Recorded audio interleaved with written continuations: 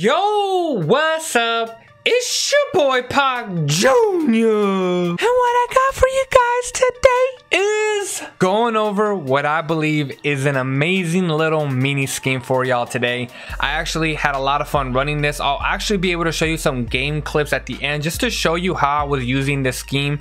And it's a little overpowered if you have a nice running back. And the cool thing about it is you can actually come out and run a lot of complementary plays with it. So let me go ahead and show you what I'm talking about. So we are in this Seattle Seahawks playbook. It's a really popular playbook. You can get all your adjustments set up here. You got a lot of amazing formations, and believe it or not, this little mini scheme is going to come out of the single back doubles. Now if you want to, you can go ahead and put a running back in this position. That way you just get like the optimal like you can audible to other running formations. We're going to get rid of inside zone for a moment, and we're going to go ahead and put 0-1 trap. You can get rid of double slants and you can keep your inside zone. I like to get rid of 4 verticals, and I like to go ahead and put PA counter post. And then the last but not least, where's it at? I like to do this Y shallow as well. But you could also do this fade smash. Me personally, I do like to have a running back in this particular scheme, and I like to come out and stretch. So first things first, if they come out and let's say like 3-4 Tampa 2, right? Something like this right here. So you want to just know the numbers advantage, right? And the big thing is, like, if they're in a 3-down lineman set and they're like this, you already know 100% boom that you're going to be able to hit this right here and then be able to pick up a little bit of yardage, right? So if they're really condensed inside, go ahead and hit that bubble screen every single time and watch what's going to happen. I'm going to audible to this 0-1 trap, boom, and I want you to just see how slow it is and check that out. You just get this beautiful lane. You already know 0-1 trap is really hard to stop. Boom, there it is, check that out. And then you just right there, I mean, this is practice mode. You always know the sheds are insane, you know, you can't trust them, but I just want to show you just running this a few times. That is, yeah, like my right tackle just got shoved to the ground, but you're gonna see the potential that this has. And if you run this 0-1 trap, woo, people cannot run 1-4-6 on you. It's just impossible. Like, it literally is impossible to run 1-4-6 when you have this 0-1 trap. And then the beautiful part is you can audible to the strong H and run stretch alert. So boom, check this out. He's already offset right there, and there it is. Boom, you just wait for that block to develop. He just, I don't know why he didn't block him, but you're going to be able to run that stretch depending on the look that your opponent is giving you. So let's go ahead and change plays real quick. Let's go cover 2-man, nickel 2-4-5. Again, a lot of people love to come out in this formation, and let's come out in this stretch, right? So now you're going to imagine, okay, they're going to put this guy in a spy right here, put this guy in a spy, and they're going to use this guy right here, right? Let's go ahead and shift our line. Now you're going to see just momentarily, let me go to this guy right here, right? That in this set right here, we can just audible to this strong H wing, and you're going to see that that guy does go over to that side right there, but you're generally going to have good numbers advantage, boom, right there, and be able to go outside, especially if you have a very fast player. You just see that you're able to just hit that outside really nicely. Now let's go ahead and run this one more time. Double spies on the field. Let's go to this guy right here, and then let's just see how this looks like, right? We run this play, boom, and you're going to see, oh my God, you're going to see that you're still, let me go ahead, you just saw right there. Let's go audible. I'm going to be on this guy right here. Let's go ahead and run the stretch right here. Boom, there it is, right? You see that you can get a really beautiful lane right there as well on that stretch. So you can see that you can still run the stretch on this nickel formation because you're away from them.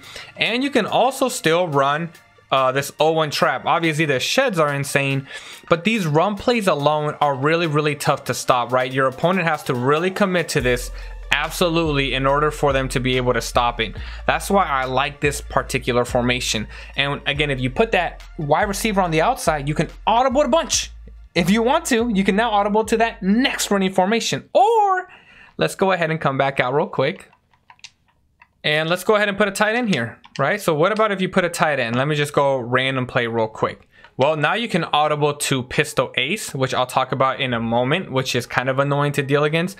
Gun ace offset, which lets you audible back up and run inside zone and 0-1 trap. The gun wing slot offset, you can do that same thing. You can run single back deuce close, single back wing, and single back wing slot. So you can actually audible to quite a bit of stuff right here. Again, just to show you, boom, check that out. Now you can just run this play right here and you got a wide receiver in this position, which is kind of cool, right? You can run this gun, you know, wing slot offset, and you have your 0-1 trap out of this as well. So they better have like 0-1 trap inside zone defense, right? Then you can also run, there it is, single back deuce close. Boom, flip the play. Boom, there it is, right? And last but not least, you can run single back wing, which I do believe you have the stretch and the dive, and then you can do something like this right here. Oops, like this right here. Boom. So you can see that you can audible around a lot, right? And here we go. I'm just gonna rechange this up real quick. There it is. And now we can run this stretch alert bubble. Boom, and we're off to the races, right? So you can see the potential that this single back doubles has and how you want to play around with things. So let's go ahead, and I'm going to go ahead and keep a running back in this spot for a moment, or let's go ahead and put a wide receiver here. Boom. All right, so we're going to come out in this PA corner post. Okay, we're going to talk about pass plays. Now, if people run something like, let's say, cover 3 sky, things like this, right? Whoever they're going to use her, I want to just show you that this is just generally a really good setup. You're going to hit Y, B, left stick to the right. That's going to put them on an out route. You're going to hit Y, RB, right stick up. That's going to put them on a wheel route.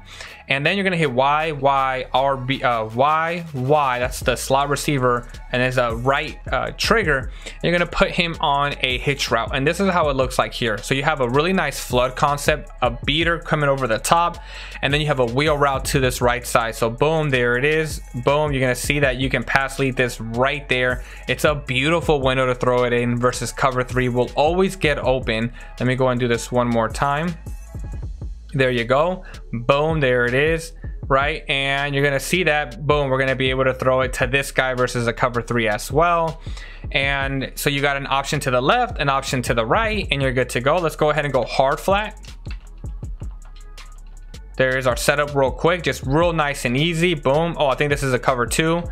Boom, we're gonna be able to bomb this guy right here over the top. Now you must imagine that they're probably gonna try to run some man-to-man to basically, right, try to beat you. So, you know, they might spy this guy right here, and then they come down because, you know, if they put him in a purple, you're gonna run the 0-1 trap and you're gonna beat them every time. So they have to spy against this formation, right? And if you run this play setup like this, you're gonna see that it's still gonna be really effective. Now, I'll hit Y, A, and hit left stick up, and that'll put them on a deeper cross.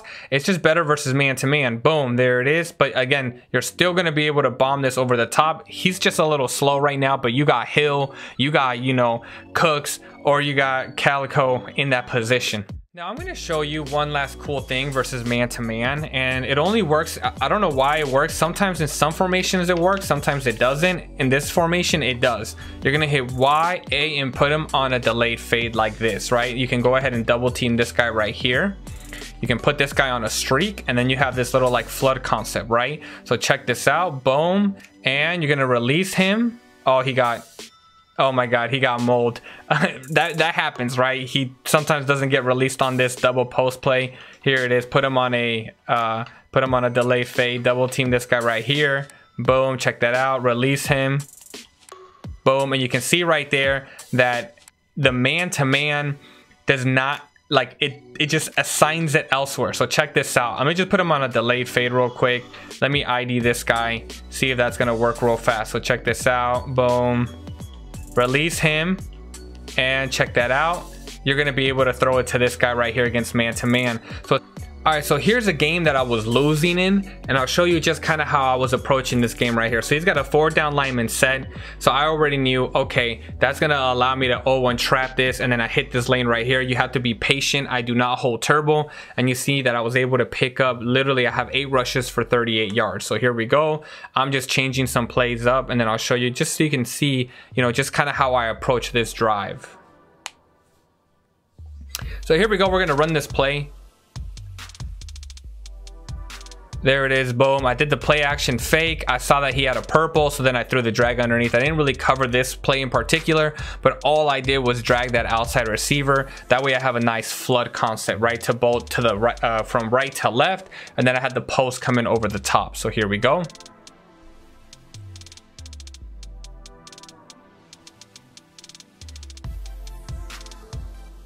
Again, this is 0-1 trap territory for me. Again, boom, right there. And you see, again, I was able to pick up like what, 10 to 12 yards. I mean, every time. And he's running zone, so that just makes it even better for me. I think I'm gonna go to this Y shallow. I know I didn't really cover it. It's just got a really nice post over the top. So I put that guy on a slant, option route, drag, boom, there you go. And then I just threw it to this guy right here. Obviously he broke a tackle, but again, this offense is all about just, you know, short yardage plays, especially they're gonna have these purples on the field. Give me these, put me in 2nd and 6. I want to be in 2nd and 6. Those are great positions to be in. Here we go. Oops, I think I messed up this play right here. I think I kind of got back though. Here we go. Again, you know, when in doubt, I hit him with some healthy 0-1 trap. There, I did have the lane. I just had bad stick. So that wasn't the greatest stick there. So now I am in 3rd and 5, right? So let me just show you kind of what I was thinking and what I was going through in this play real quick. So now I'm going to do my setup that I kind of spoke to you about. I put him on that crossing route, and then you're going to see what I do here. Right, I put RB on this wheel route just like I showed you. I put that guy over there to the left side. I put him on a streak and Harrison on this hitch route. Boom. And you can see that I can hit the hitch route. I can hit that. And I mean, literally, I feel like everything was open on that play. And so then I hit the tight end over the top. Super simple. So now here we go. Again, you know, 1st and 10. Why not hit him with the little 0-1 trap real quick? I think I actually tried this inside zone. Oh no, I went to 0-1 trap. That's right. Here we go. Boom. There it is. 0-1 trap. All right. Boom. Hey, 4 yards. I mean, that wasn't bad run defense or 3 yards, right? But I got 4 yards on that play. So here we go. So you're going to see in this play that it was 3rd and 20. And the reason you can come out in bunch, audible down. I came out in this. He came out in 1-4-6. So that's going to make me run 0-1 trap every time. So right there, I'll run 0-1 trap. And you're gonna see that I picked up literally 18 yards versus 1-4-6, right? 1-4-6 is not a feasible offense. So here I'm gonna hurry up the ball and I'm gonna run this 0-1 trap yet again, because you're gonna see that I went to the right side. Oh my God, thank God. I mean, he got a little of a lucky shed, but I'm gonna hurry this up because there is just no way that they're going to be able to run this 1-4-6 on 0-1 trap. And the best part about it is that you can be in gun bunch and audible straight down to this right here. So just know I took Hill, I motioned him in just to block that corner right there, and boom, check that out. And then we went right there, and then again we were able to go ahead and get our first touchdown versus this player who was very stubborn versus 1-4-6. So the cool part is really your opponents cannot run 1-4-6 on you with this 0-1 trap. It's just extremely hard to do. And you're picking up, you just saw I was in 3rd and 20, and then I just ended up scoring. So there it is, y'all. I hope y'all enjoyed. That's out of the Seattle Seahawks playbook. With that being said, I'm out. Take care. Capiche.